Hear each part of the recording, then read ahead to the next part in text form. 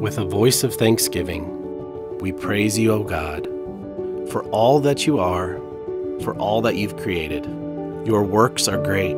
You forgive our sins, heal our wounds. You redeem our lives. So compassionate, full of power and grace. Through joy and sorrow, you are always there. So let us show our thanks with our sacrifice.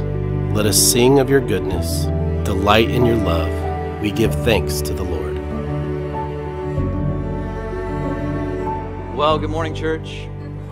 How are you guys doing? Good. Good to see you. Last Sunday in November of the year 2021. You only get one of them, one last Sunday in November. This is it. So this morning, we are, as Pastor John mentioned, kind of in a two-part mini-series on always giving thanks. And last Sunday, Pastor John gave a phenomenal message out of the book of Psalms, Psalm 103. I didn't have the opportunity to be in person, present, on location for the teaching last Sunday. I was teaching at another church in Pensacola. However, I did catch it on the podcast and was just so encouraged, really, by what the Word of God has to say. And then it doesn't leave us alone. Do you know what I mean by that? That the Word of God is actually helpful. That the Word of God brings instruction. And that instruction leads to life, not death. I would say there's a lot of instruction, content, communication, presentation of information that is given in today's culture that I'm not sure that its end goal is your benefit in your life and the betterment of you. Everyone has an agenda. Everyone does. God has one. But the great thing about God's agenda is that it's good. It's trustworthy. It's gracious. It's kind. And this morning, as we navigate time in God's Word together, we're going to be in the book of Psalm once again, chapter 95. So if you would, take your Bibles and turn with me to Psalm 95. We hope and we plan, and it's in our intent this morning to cover the entirety of this psalm together as we're gathered here in person and online, or perhaps if you're joining us at a later time. It's officially the Christmas season. It's in full swing. So you may say, did you guys miss a beat? Why another Thanksgiving message? What's going on here? Well, I believe we have a full calendar ahead of us. December starts when? Anyone know when December starts? Wednesday. It's coming for you. It's coming for you. And it's going to be a full month. I mean, perhaps for you personally or professionally, you've got many different things that you are going to be engaged in. I know for us as a church, we have many different dynamics. You know, this afternoon, in fact, we'll have, a few dozen children up here on stage preparing for different performances with the kids' Christmas choir. We'll have a cookies in the courtyard event like we've had in years past. We'll have various parties and giving initiatives, just like the one you heard about, to help facilitate ministry and care for those that are in foster care in our local counties. We'll have a Christmas Eve service. It's going to be a full month. And I think that's a good thing. Why?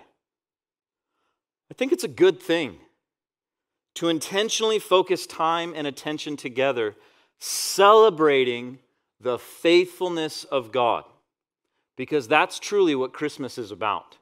Say, what do you mean by that?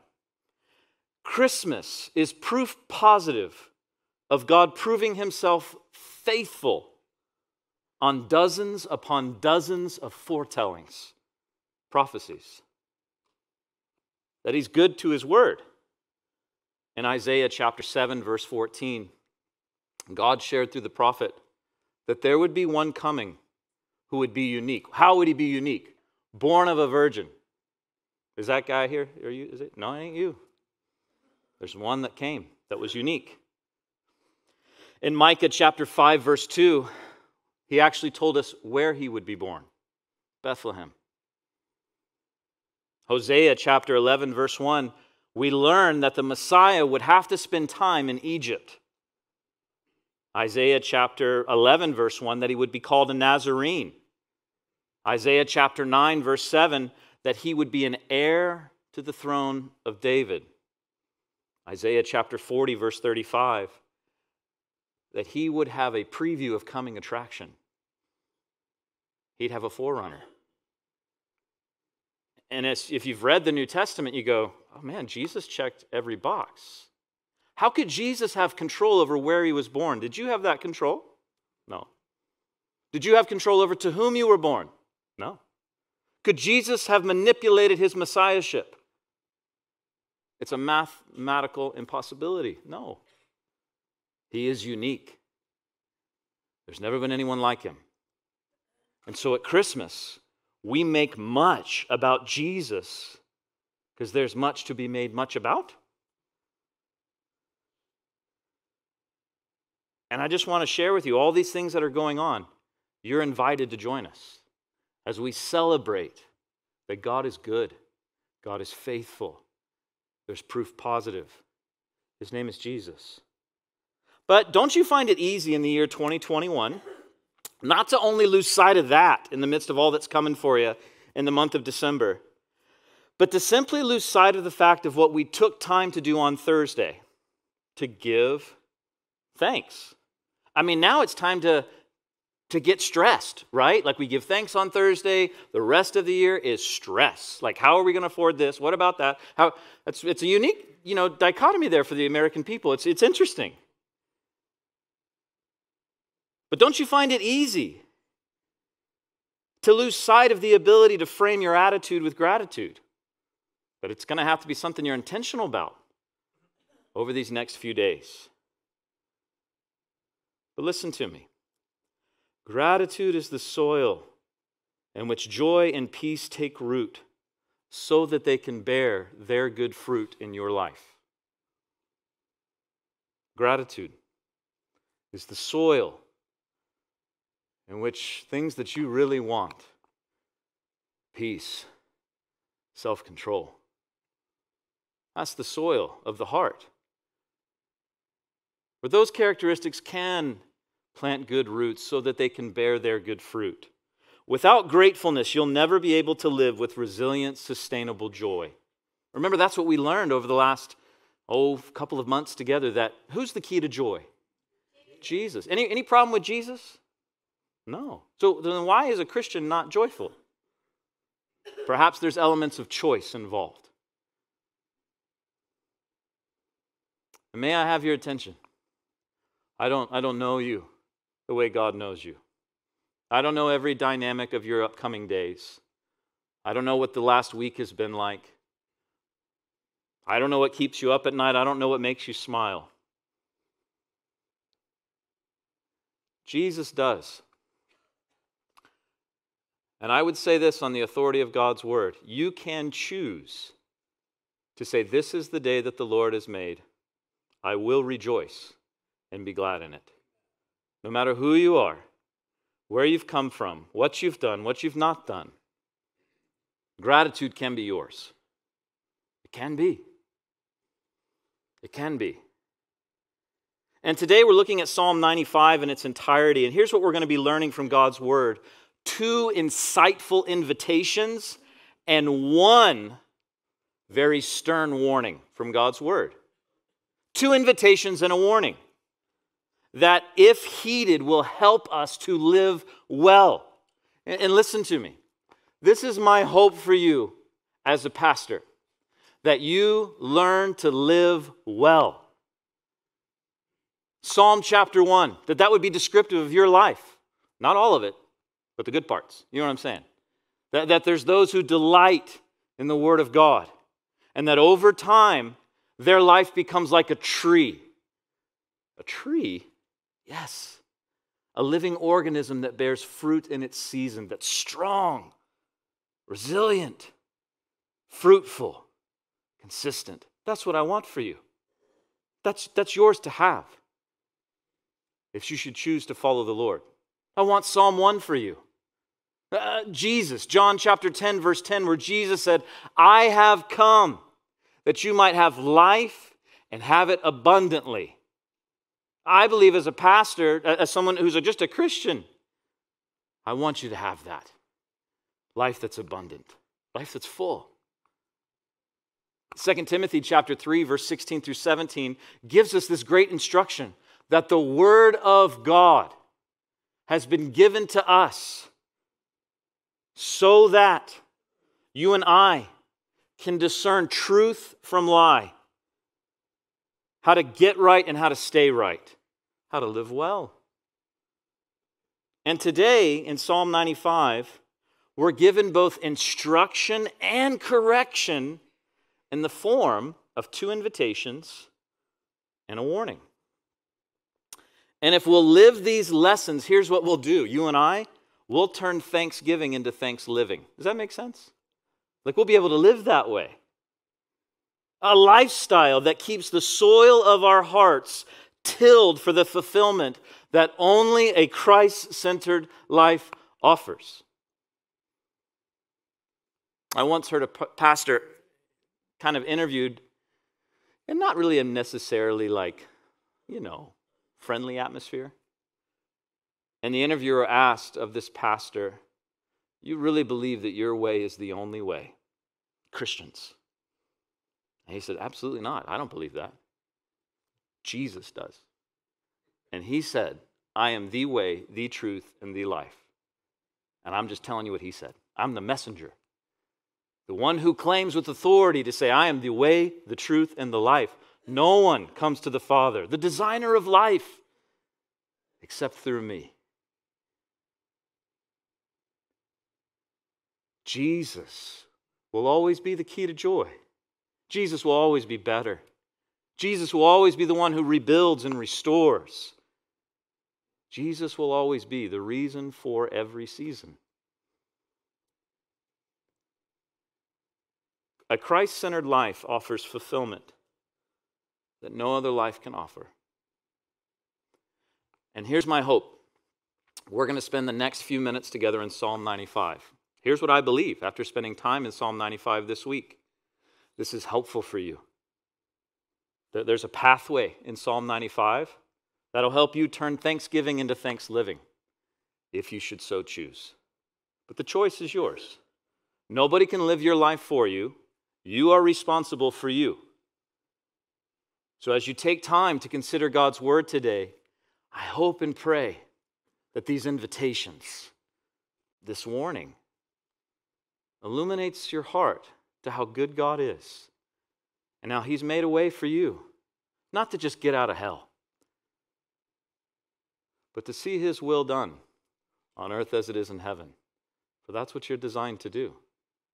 Why don't we do this?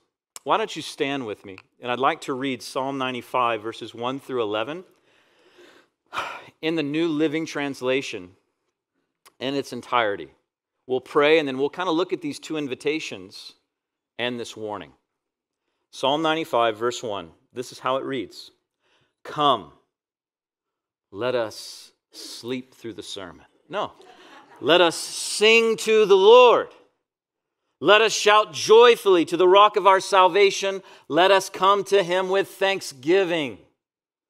Let us sing psalms of praise to Him. For the Lord is a great God, a great King above all gods. He holds in His hands the depths of the earth and the mightiest of mountains. The sea belongs to Him, for He made it.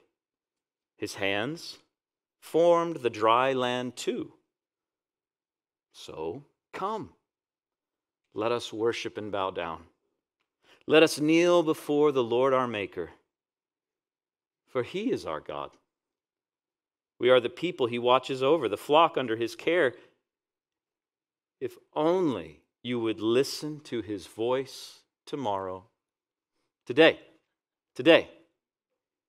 For the Lord says, don't harden your hearts as Israel did in Meribah, as they did at Massah, in the wilderness. For there your ancestors tested and tried my patience, even though they saw everything I did. For 40 years, listen to the Lord's word here, I was angry with them. And I said, they are a people whose hearts turn away from me. They refuse to do what I tell them. So in my anger I took an oath. They will never enter my place of rest. Father, I thank you for your word. I thank you that the truth of your word is inerrant, infallible, and inspired. And I pray this morning that it would be inspirational to us and that we would listen so we can learn how to live well from the word of God. And I pray that in the only name that matters, the name of Jesus Christ. Amen. Amen. You may be seated. 2 invitations and a warning. Let me just go ahead and share with you the first invitation. Here it is. We'll even put it up on the screen for you. You're invited. Don't you like those words? Those are always, oh, wow, someone likes me. You're invited to gather with the people of God to sing loudly with joy and gratitude to God. See, that doesn't rhyme. It's not short. There's no meter to it. How can I remember this? I don't care about that. I want you to know this. You're invited to gather with the people of God to sing loudly with joy and gratitude to God. This is the first invitation where he says, come. You're invited to gather with the people of God. Well, why? To do what? To sing loudly with joy and gratitude to God.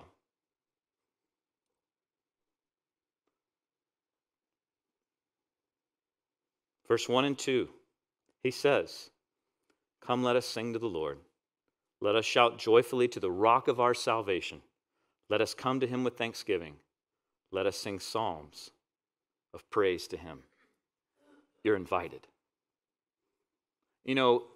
Over the last year or so, the staff here has begun to communicate with one another or the teams that they're in or however the dynamic of structure is on value through a tool that we call eval, because I believe you don't value what you don't evaluate. Like if you don't spend time reflecting, how did that go? Should we do that vacation again? Should we bake that meal again? Should we go to that church again? If you don't evaluate it, how do you know? Eval.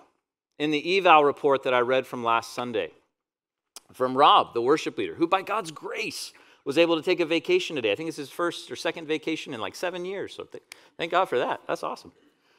But he said, hey, in his eval, he said, Neil, the people were singing so loudly today. It so encouraged our team. And I thought, that's a biblical church.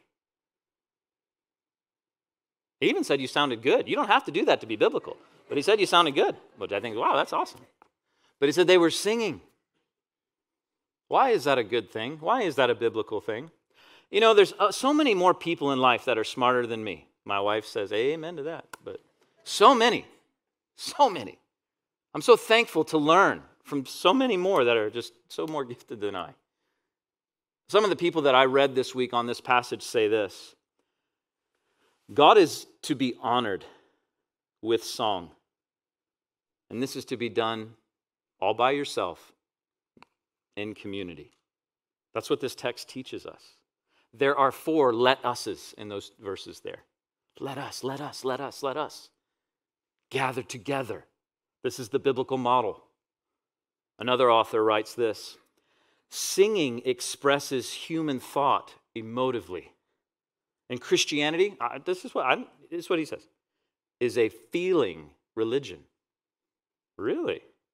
More particularly, singing expresses joy, and the Bible's religion at its heart is a joyful one. Can I say that again? The Bible's religion at its heart is a joyful one. May I have your attention? If you are in Christ, you're not going to hell. That's a good day.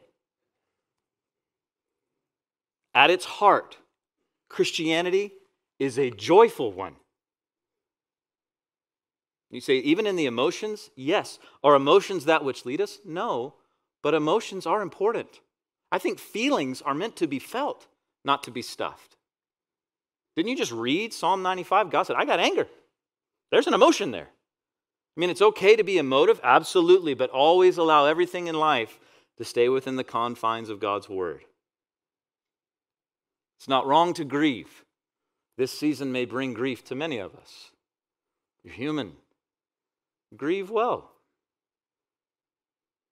But let the Word of God form and fashion how you grieve and why.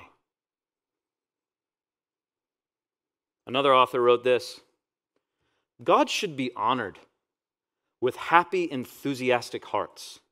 There is a place for somber, reflective mood and worship. Oh, yes, but it should not be the dominant tone. God's people have much to shout joyfully about. I think that's true. I think you're invited to gather with the people of God to sing loudly with joy and gratitude to God. But admittedly, you may not be there today. I don't know how to pronounce it. Omnicron, is that right?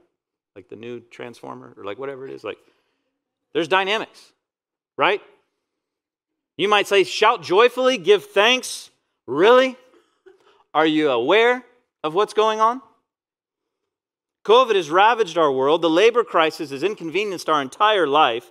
The stress that I'm experiencing is ruining any kind of meaningful relationships I could possibly have.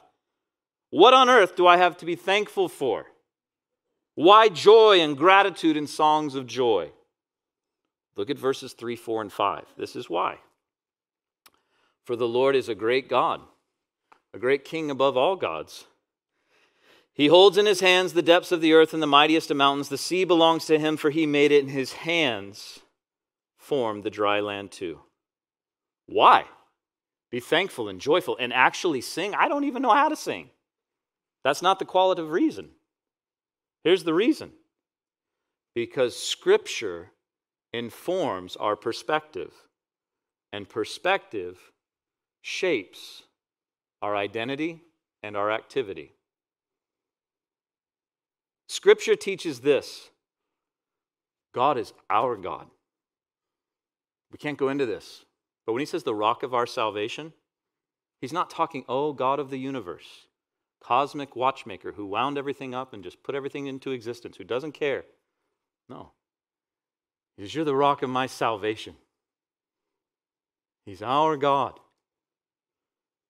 And he's both creator and tough. I mean, look at the language there. Great is our God, great King above all gods.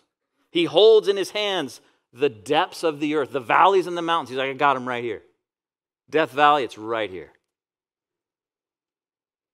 The sea belongs to him. And the dry land, he formed it.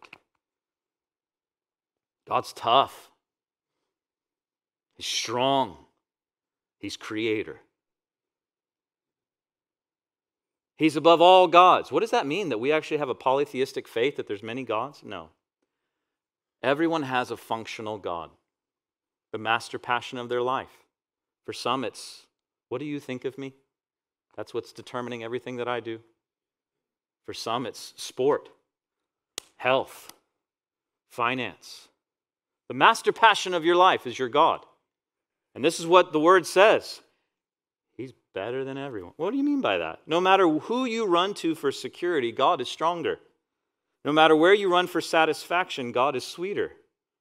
No matter how wise your counselor is, God is wiser. Our circumstances don't mitigate his might, and our trials don't diminish his deity. The problems of our world do not soften his sovereignty. He is above. He is God. He is creator. He is tough. That's who God is. He is not your homeboy. Does that make sense? Like, me and God, we're good. He knows that I do stuff and I do, but we're good. God is God. He doesn't need you to sing. He doesn't need you. He wants you. And that's the healthy relationship you want. God wants you. He doesn't need you. He loves you. He cares for you. That's all very true, and many of our songs today can become prom songs to Jesus if we're not careful. And there's a place for that. But also, he's God. He's creator. He's tough. He's to be respected, to be worshiped. But that's not the only reason. That's not the only invitation of why we come to God. But it is still part of the equation. See, we may have this tendency to see our challenges inaccurately.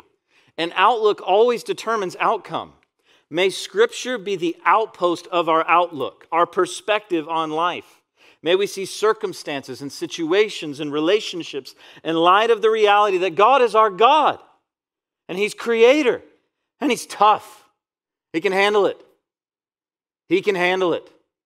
Whatever's coming for you in 22, He's got this. Trust Him. Trust Him, trust Him, trust Him. When we see God as creator, we have to squint to see our problems.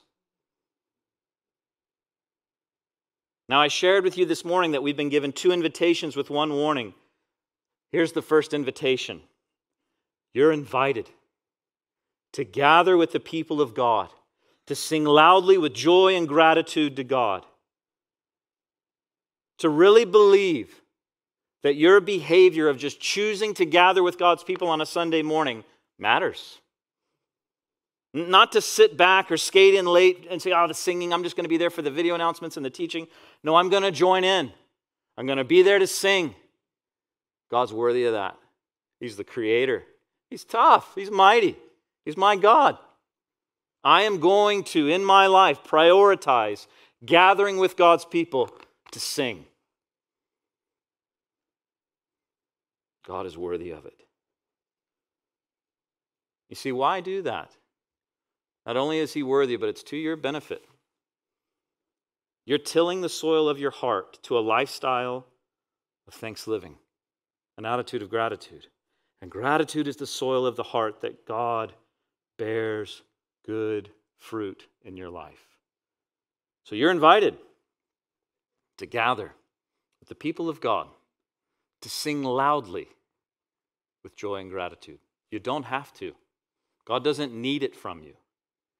He wants it. But to be honest with you, it's more for your benefit, I believe, often than it is His. You're invited to gather with God's people, to sing loudly with joy and thanksgiving and gratitude. But there's a second invitation here, and it's in verse 6. I'll go ahead and share with you this second invitation. We'll put it up on the screen. Here it is. You're invited. I love that word. Yeah, I'm invited. They know I'm alive. To group with the people of God, to worship humbly before God. So what do you mean by that? Look at verse 6. Come, let us worship and bow down. Let us kneel before the Lord, our Maker. Now, to some, like my kids, man, I'm old. I'm 40. I had one of my kids come to me and go, Dad, you're old. 40. I'm 3, Dad. Yeah, I guess in that light, yeah. To others, maybe I'm not. But this is what I can say at 40. The most attractive and inspiring people to me are genuine and humble people. People that have nothing to prove. No insecurity to cover, conceal, or overcompensate for. There's so much freedom and humility. And this isn't due to an awakening of self-awareness solely, though I think that that's important. But in light of who God is, that's where humility comes. See, we've kind of spent time considering this, but God is God, the infinite being, no beginning or end. A couple of authors that I read this week, one is Spurgeon, another one by the last name Morgan, say this. In His presence, man must bow down before Him. Man must kneel in the attitude of complete submission. This is a truth which we need to remind ourselves of. Spurgeon writes, it's not always easy to unite enthusiasm with reverence. And it is a frequent fault to destroy one of these qualities while straining after the other. But that's the beautiful thing about living as a Christian. It's like it doesn't always fit in an outline. It's like, man, I have joy, but also just the utmost respect for who God is and an awareness of who I am in light of who He is. See, when we gather on Sundays, that first invitation, we want to sing loudly with joy and gratitude to God. We also want to worship, to express that, God, you're worthy. Worthship. That's what the word means. Reverence. But it doesn't stop there. Listen to me. Tune into this. Sundays should set the pace for our Mondays. Sunday should set the pace for our week. That our worship and our praise leads to a lifestyle. Sets the pattern for who we are. You see, as a church at Coastline, we really believe by God that we are called to gather together to love God. That we're to group together, to connect together, and that we're to go to live on mission with the gospel in our worlds. Wherever God places us, we're there on mission, with purpose, with intentionality, with very good news, with a lifestyle to back it up. That's who we are as a community. And the word worship that David is referring to here, I really believe it works itself out relationally. You see, when you group together, as we go together, as we do life together, worship becomes more of a lifestyle than a genre on Spotify or Apple or Prime. Does that make sense? Worship is a lifestyle of ascribing and prescribing to God in everything that we do, God, you're worthy. But listen to me. We don't do it alone. Verse 6 says, let us. Did you know that people only ever get healthy in groups? They don't do it well alone. You are not designed to live isolated. You're designed to live connected and in community. Why should we do this? Why should we group together where we can actually be involved in one another's lives so that we can encourage one another to live in that atmosphere of worship like Romans chapter 12, verse 1 and 2 says? Why? Look at verse 7. Psalm 95 gives us the why. Look at what he says. For He is our God. We are the people He watches over, the flock under His care. If only you would listen to His voice today. See, listen to me on this. If we are to gather with the people of God to sing loudly with joy and gratitude to God, because God is both creator and tough, well then listen to this. We are to group together with the people of God, to worship humbly before God, because as our creator, He's caring and tender. We sing His praise because He's the creator. He's tough. We worship Him because He's caring and tender. God is that perfect blend. He's the creator. He's caring. He's tough. And He's tender. And so as a community, we gather to sing His praises. And we stay connected. We encourage one another. We build one another up. We group together to say, man, I know what it's like to live that life as a believer. Did you catch the tone of the text there in verse 7?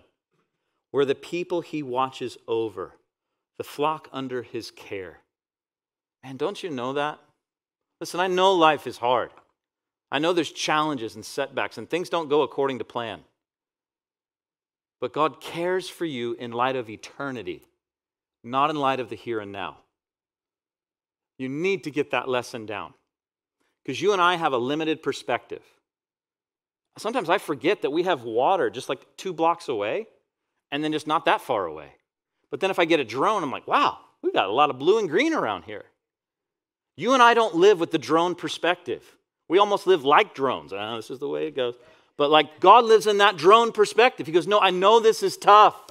But in light of your eternity, this is what's best for you. This is going to form what you really want. Character, not cash. Character, not convenience. Trust Him. He cares for you. So worship Him. Have your ears open to him. That's why he says in verse 7, if you would only listen. You see, this morning, we've considered our 2 invitations. I'm not going to put them back up for you on the screen, but I'm going to reiterate them verbally. Here they are. You're invited to gather with the people of God, to sing loudly with joy and gratitude to God. That's verses 1 and 2. Second invitation, you're invited to group with the people of God, to worship humbly before him. How? Through your lifestyle. That's verse 6. And both of these invitations are to be done in community. Let me say this again. Please don't miss this. Both of these invitations are communal. You're designed to be a part of a family. Let's see if we have anything in common. Was anyone here born of a woman? Man, look at that. We were all born into a relationship. Now, was it a good relationship? I don't know. Everything on this side of heaven is broken. So I don't know what everything was like there. But I do know this. You are designed to be a part of something that's relational. Does it always work out? No. That's why we need Jesus.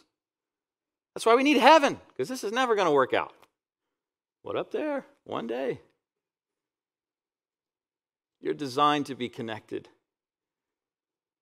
You're invited to gather. You're invited to group. Why should I gather? Verses 3 through 5. Because our God is creator and tough. Why should I group with God's people? Verse 7.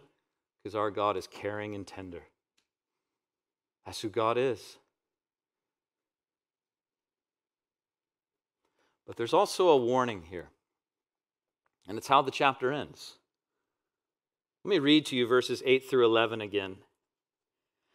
The Lord says, don't harden your heart, as Israel did in these 2 different places in the wilderness. Verse 9, he says, your ancestors, they tested and tried my patience, even though they saw everything I did. Verse 10, he says, for 40 years I was angry with them, and I said, they are a people whose hearts turn away from me. They refuse to do what I tell them. So in my anger I took an oath.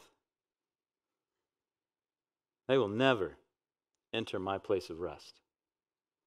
Now, if you want a good Bible commentary on this passage, I would encourage you to read the book of Hebrews, chapters 4 and 5. It's interesting. This is one of the largest sections of the Old Testament that's unpacked in the New Testament. And we don't have 4 more hours this morning, or else we would look at that and be like, man, isn't this awesome? Isn't this great? We don't have all that time. I'd encourage you to read your Bibles, because you know what? The best commentary on the Bible is Neil Spencer. No, is the Bible.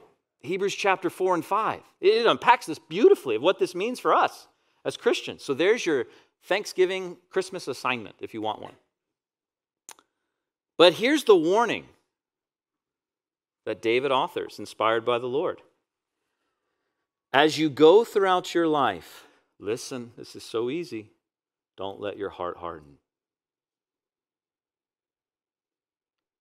It is natural to let your heart harden. Why? Because people are mean.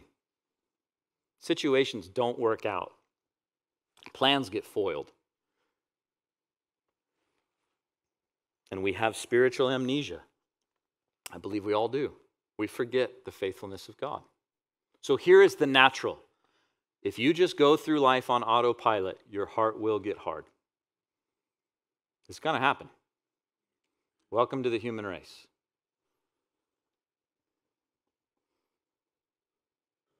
Although God is great, people like the wilderness wanderers of the Old Testament started to put their trust in what they could see. Golden calves, that's who took us out. What? They complain for lack of leadership, provision, or discomforts. They backbite and they slander. That was the wilderness wandering generation. And God is calling you in your life, listen, to go and to live on mission, not to go and live a life of murmuring. Why do I say that? Well, as we close this morning, I want to read something to you from an author who I found to be ever so helpful and insightful. but he had a lot to say. So what I'm going to do is actually put it up on the screen and read this to you. Because as we're getting to the close of this time together this morning, it's very easy to just kind of go, goodness gracious, how much more words can we listen to? But listen to this. I think this is insightful and helpful. The author writes this. After the Lord had set his people free from their bondage in Egypt, after he had parted the Red Sea for them, they found themselves hot and thirsty. They could have trusted God. Instead, they murmured and complained. The result, pay attention to this, was a hardened heart. So too, at any given moment, I'm either going to be worshiping or murmuring. Thanksgiving leads to grace and glory. Murmuring, on the other hand, leads to discouragement and depression. Murmuring will take us down faster than anything else. When do we murmur? More often than not, as with the children of Israel, it's when they're going through a dry spell. And when we're dry, we're so vulnerable to complaining. Don't let that happen, says the psalmist. The Israelites had seen God's work. So have we. We have seen him save us from hell, take up residence in our hearts, adopts us as sons, and plant us in his kingdom. Therefore, regardless of how dry the day might be, we have more than enough reason to rejoice and worship him enthusiastically. The tendency to murmur that began in the dry days at Meribah seemed to set a pattern for the children of Israel. Soon they began to murmur about everything. It was murmuring that eventually kept them from their destiny. For when they were camped at Kadesh Barnea on the very border of the Promised Land, they believed the report of the 10 spies who complained that the giants were unbeatable, rather than realizing that no man was a match for the God who had parted the Red Sea.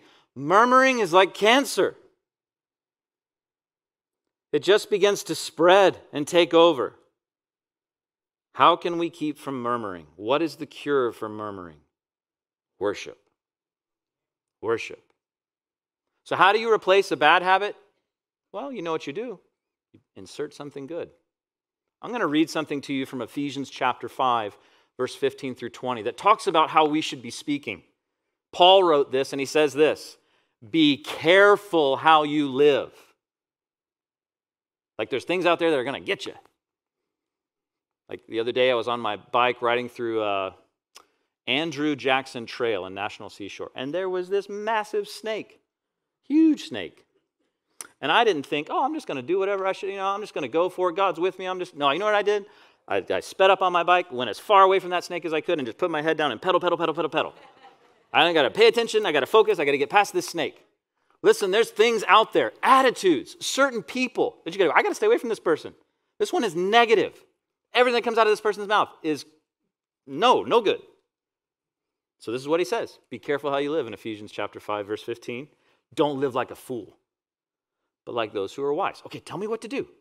Make the most of every opportunity in these evil days. Don't act thoughtlessly, but understand what the Lord wants you to do.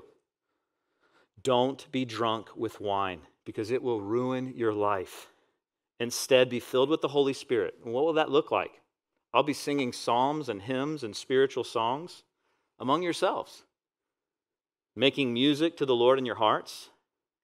And give thanks for everything to God, the Father, in the name of our Lord Jesus Christ. What we do with our words matters. Does everything go your way? No. Welcome to life. Don't murmur. Don't complain. Why?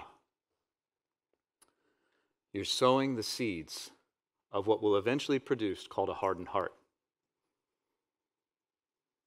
Happens slowly, over time. Like casting crowns, it's a slow fade, if you know what that is. It happens slowly. Something doesn't go the way you think it should. So there's a murmur. There's a complaint. And then you set a pattern. You know this phrase. Sow a thought, you reap an action. Sow an act, you reap a habit. Sow a habit, you reap a character.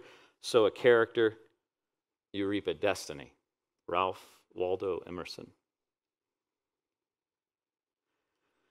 Listen, as we close this morning, why do I share this with you? Because I'm bored, I don't know what else to do on Sunday morning? No, I got 6 kids. and a bunny that my kids won't leave alone. We're trying to figure that out. I want you to do well. I really genuinely do. I want you to live well. I want you to be full of joy, peace, kindness, goodness, mercy, self-control, long-suffering. I want you to enjoy everything that God has for you. I want you to do and to live like Jesus said, I've come so you can have life abundant. I want you to be like that tree in Psalm chapter 1. Man, just over time, fruit in its season. The tortoise always wins, not the hare. Learn that lesson. Yes, life is short, but it's also long. Play the long game. Make good decisions and trust God. How do I make good decisions? 2 Timothy chapter 3, verse 16 through 17. Know His word. It brings instruction and correction. And in this psalm, we are given two invitations to accept or deny. Number one, you're invited to gather with the people of God to sing loudly with joy and gratitude to God. You're invited to do that. Why should I? Because God is creator and tough, and He's your God. You're invited to group with the people of God to humbly live a lifestyle of worship before God. Why would I do that? Because God as creator is also caring and tender. Yes, He's the creator. Yes, He's tough, but He's also caring and tender. And as you go throughout life, live on mission with God, not murmuring to or about what God is or isn't doing in your life, but trust Him. You don't see the end from the beginning. You don't know all that God knows. You know what you know? You know what you know. That's what you know. And me too. So I'm going to trust someone that knows more than I know. His name is Jesus. And suffering is a part of His plan for your life. Read the book of James. So, what do you mean? Like, God doesn't always want everything to be rainbows and roses? No. He wants you to develop. And suffering does that better than any other. You want to do well in light of eternity. That's what you want. Whether you can articulate that or not, or you're willing to admit it, that's what you're designed for. So how do we close? This is how I would entitle this message this morning if I were to give it a title. Gather, group, and go equals the good life. What do you mean? Gather to love God, group to connect together, and go to live on mission. That's what Psalm 95 is about. And so that's why last year I wanted to evaluate that. Did we do that? Did we gather, did we group, and did we go, and how did we do? I want to know what that's like in our groups, in our gatherings. You may have missed this from a month or so ago when the communications team put this together, but we wanted to give an overview of, God, what are you doing in this community? Because that which we don't evaluate, then we don't really value. I want to do well. I don't want to waste my time. I don't know how much more time I have. I want to make sure that I was able to serve those who I was told to serve. That's what this is. This is a platform for service, not to be seen. And that's the heartbeat of the church that you're a part of. To see new life in Jesus all along our coastline. How? By communities who gather, group, and go to love, connect, and live on mission. That doesn't sound fast. That doesn't sound flashy. No, it's not meant to be. It's meant to be biblical. It's meant to be sustainable. Because heaven is coming. I really believe that. I really believe that Jesus will return. When? He didn't tell me. I wish He would have, but I only know what I know. I do know that it all works out. That's what it says here. But I also know that just as God is gracious and kind and forgiving, He's also just. And sin must be judged. And I know that everything on this side of eternity will burn. Have you read the book? That house that you're building, that's awesome. Keeps you dry, keeps you warm. It's not going to last, though. Don't live for it. Live for a home that's not built with hands. In heaven. That's where you want your treasures stored.